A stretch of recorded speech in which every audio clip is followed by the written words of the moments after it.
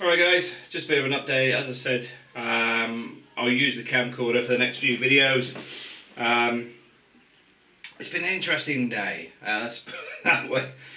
We're still doing the paperwork for the visa stuff right now. And one of the interesting things that come out today was the 4-bedroom property we're in at the minute, that we rent. It's actually only got a, what do you call it, there's like a land registry number, and it's down as a 1-bedroom apartment. Because they've obviously had all the construction work done and not updated the land registry, which means there's probably some tax issues around it as well. Not my house though, so not my problem. But it does make it a little bit difficult for sorting April's mother's visa out for today. It's not a major thing, because we'll just book in a hotel and do something else, but it just ends up another delay in the system.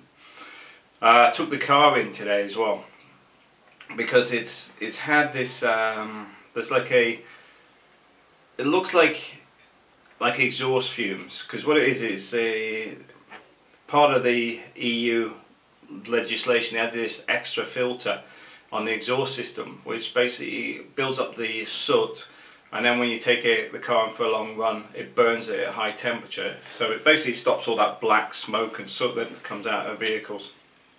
The problem is, the alarm came on and it wouldn't clear, so I took it in. And then I've had the traditional mechanic thing of them adding extra faults. This was the interesting thing, because when I went in with the Astra, what you can do is you can turn the key on, and if you hold the accelerator and the brake and the accelerator down, turn the key to just before the last turn for the engine to fire up, it will give you all the faults on the system. Now there's only two things on there. There was the smoke issue, and then there was a mechanical spanner which they hadn't cleared when they did the service before we bought it. So basically that's all it was. But the owners of the vehicle,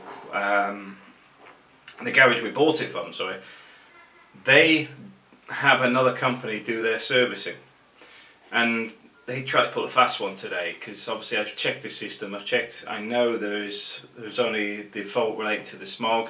It just needed resetting because it's not affecting the engine and it's running fine. But now it's got two other faults, which are cable disconnects. Reminds me of the Philippines.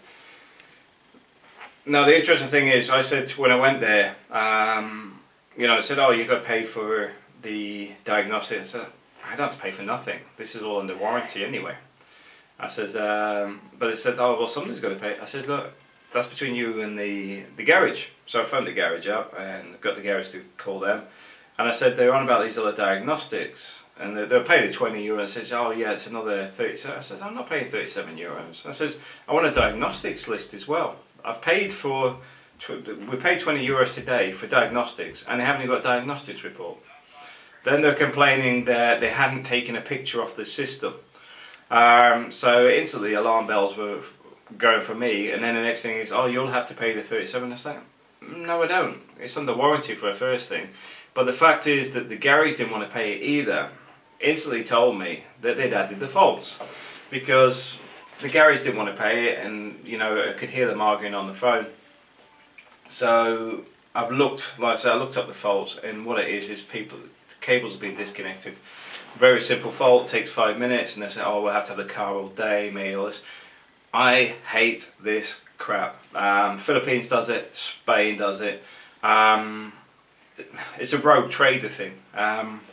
So I'm probably going to run it over to Andy's garage. Even though it's under warranty, I would rather just get somebody I know to just reconnect the twat things they've disconnected, pay for it, and know the car's fine. Because there's nothing wrong with the car, that's the thing. They've had this in the Philippines as well. They'll disconnect something, so in a couple of days there's another fault, and then you bring it back, and then they'll fix that, and they'll disconnect something else, and they'll just keep doing it. It is criminal. But anyway, so that's that done. What else has come up today? Oh, this was quite funny actually. I did the video about when I was going back to the Philippines, and I know old JLB buys his traffic, and he's actually bought over 300 dislikes to put on that video.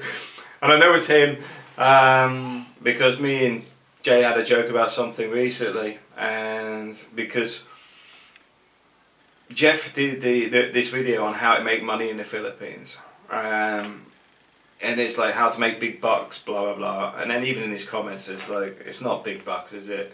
Even, you know, it's a few pesos basically. The reality is, as I do tell people, Philippines genre, you're not going to make big money on Philippines genre. Even if you look at the bigger channels that were in the Philippines genre specifically, they do not make big money. The ones that do make big money are crossed over into other platforms, or they're doing videos on other subjects which have a higher following. My personal view is to have multiple channels on multiple things. For example, if you had a channel on drones, had a channel on vehicle repairs, had a channel on food, cooking, whatever. Each one of those will generate their own revenue, but the reason I would say put them on separate channels, if you're doing this for money, is that they become very specific in their own niche, but also if you do things like politics or whatever, it doesn't affect people, because the politics would not be on the food show, the politics would not be on the drone show, the politics would not be on any other show. It would only be on like I do on here. I will quite happily openly talk about anything. But this is the thing, you've got to bear that in mind. Yeah, Philippines niche, A, it's saturated, B, you've got certain individuals, the sort of person that buys 300 dislikes to put on my video, that are buying views, subscribers and everything else, and I mean, I've got no issue with people doing whatever they need to do, but the whole point is there are no expert in any of this. I'm not an expert on it. I mean, this is the thing, I do make money online quite well, but I would not say I'm an expert. I'm not raking in $100,000, $200,000 a month off YouTube.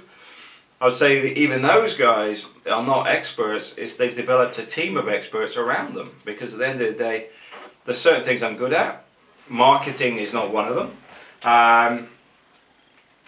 There's a lot of stuff that different people, graphics, you see, I don't bother doing most of my thumbnails. I don't spend more than 2 minutes on a thumbnail.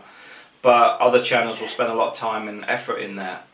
Honestly, for me, I don't have the time.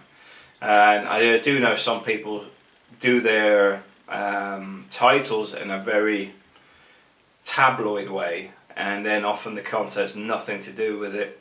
I would say over time YouTube's picking that stuff up anyway, because it's low value content. But anyway, just something to bear in mind. But I thought that was quite funny.